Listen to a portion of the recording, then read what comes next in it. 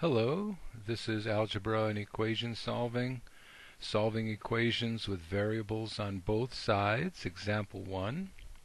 And here, this is another equation that we really haven't seen anything like. And our goal is going to be to get it to look like something simple like this. And of course, first we'll probably end up with something like this that we already know.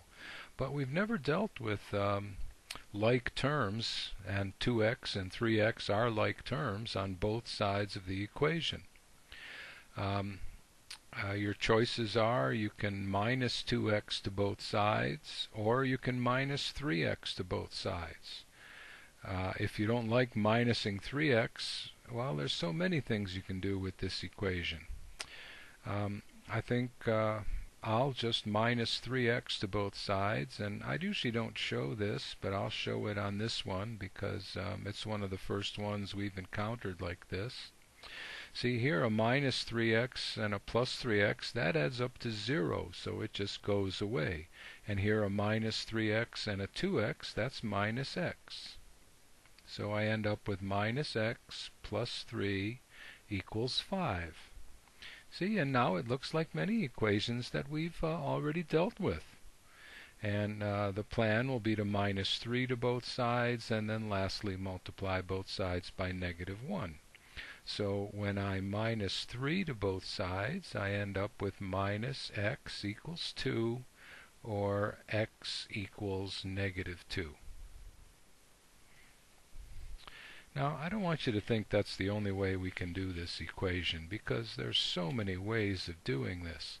The book is suggesting that you minus 2x to both sides, and then your x's will be on this side. If that's really what you want to do, I would suggest you start out doing this. See, I've just switched them. I've put this one on this side. If this equals this, then this equals this. So I just switched them. Now when we minus 2x to both sides, we'll end up with x plus 5 equals 3. And now when we minus 5 to both sides, we'll have x equals minus 2. So what's happening is you're learning more and more techniques for solving these equations, and one of the hardest parts about algebra is that there's not just one way to do things. In arithmetic, there's usually only one way to do it. You just do it this one way, and there's no choices, and you learn it and it's done. With algebra, especially in more complicated questions like this, there's going to be many ways to do it, and you're going to have to develop your own style, do what you want to do, what you like to do, and just be careful, don't do anything wrong or illegal.